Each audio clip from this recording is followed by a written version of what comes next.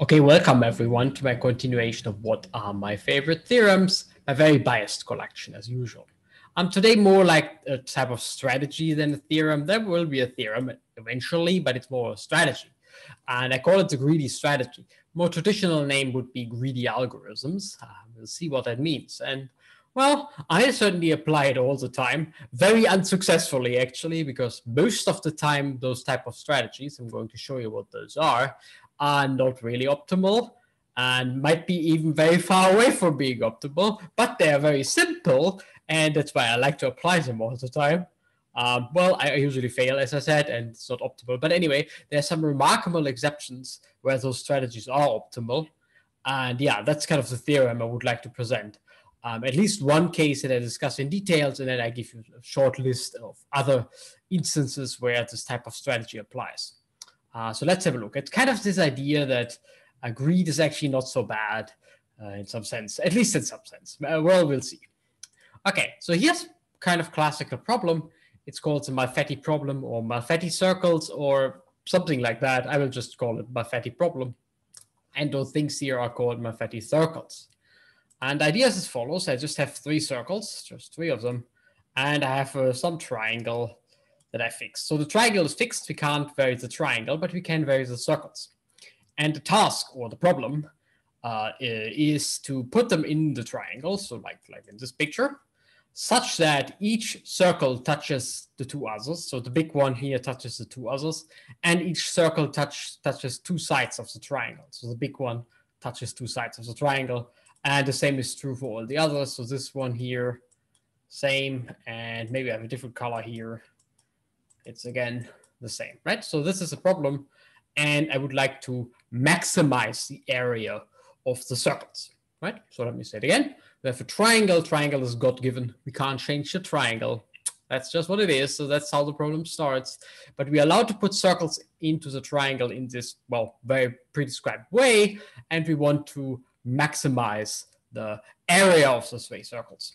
So not just the total area of the three circles. We want to maximize the total area. Turns out that this is not a completely trivial problem.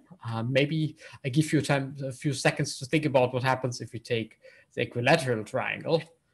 So what could you do in the equilateral triangle case? Yeah, maybe you just put three triangles inside. Sure, three triangles inside, three circles inside. Yeah, three triangles. That was a brain fart. So three circles inside of the same radius that fit very nicely into this triangle. But it turns out that this solution is not optimal. There's a better one, the one on the right. It's not much better, but it's a little bit better. And since we are looking for the optimal solution, well, the right-hand side wins.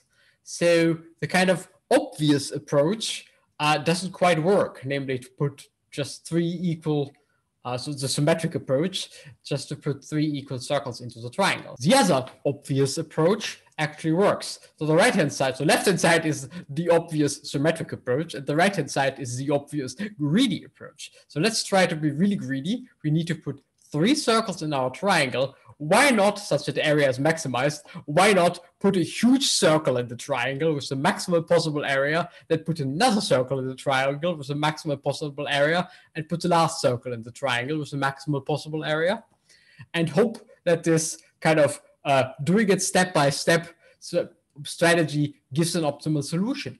And in this case, it actually works. And this is really remarkable. So the biggest solution for any triangle, not just in this equilateral case, the best solution, the optimal solution is given by put three circles into the triangle in order, and in each step, just put the biggest one possible. Right? This is kind of greedy, right? In each step, put the biggest one possible. You don't really care what happens in the long run. You don't really care what happens globally. Just locally, do the maximal, just put the biggest one.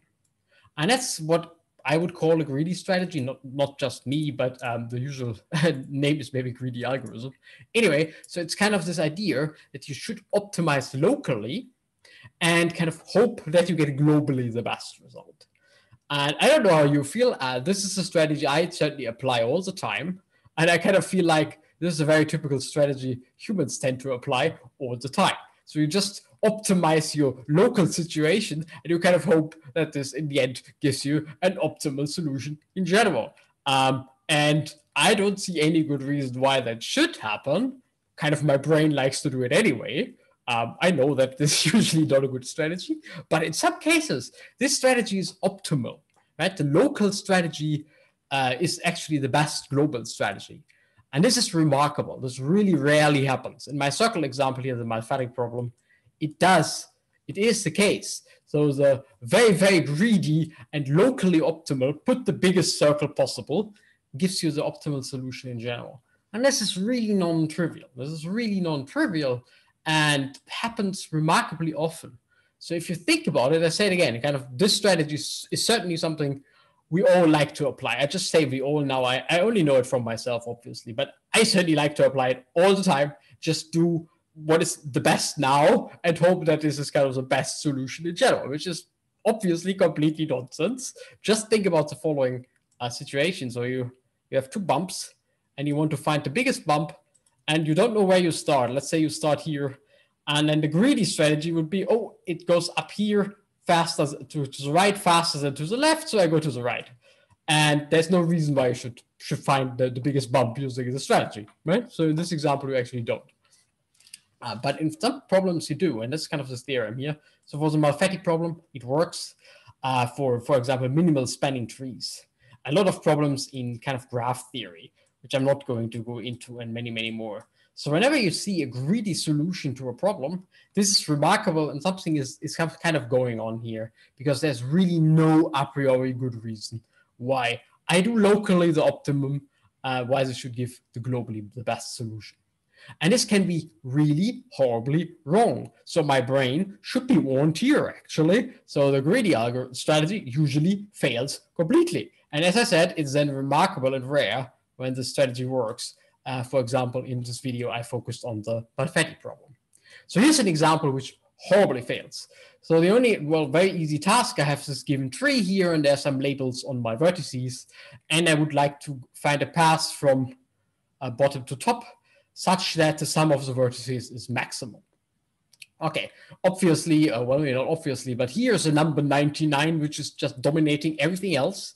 I could put a 1 million here or whatever. So clearly I should include this vertex to get an optimal solution. But the greedy approach would tell me, well, 3 is smaller than 12. So I would go here, and then I'm actually already dead. So the red pass here is the greedy pass. And it's clearly not the optimal pass. Right? Because whatever I put here, I could put a super huge number here, and it would be arbitrarily off.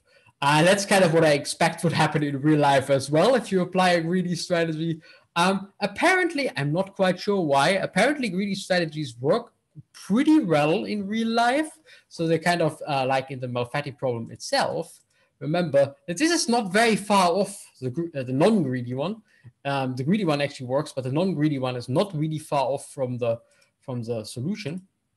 And maybe what in real life happens is that the greedy strategy is just, super easy to apply, and it actually gives kind of best results up to some error that is negligible for real life, not for mathematically optimization problems, right? If you really want to find the best solution, greedy is very, very rarely the perfect one, but somehow it seems to work in most practical terms. And even in mathematics, it kind of seems to work fairly often, which is a bit surprising. So somehow life and mathematics have something in common that I don't really understand, namely that greedy strategies reasonably work. So in mathematics, it's kind of based on experience, if you want. So, or experiment, whatever you want to call it, just observing enough problems.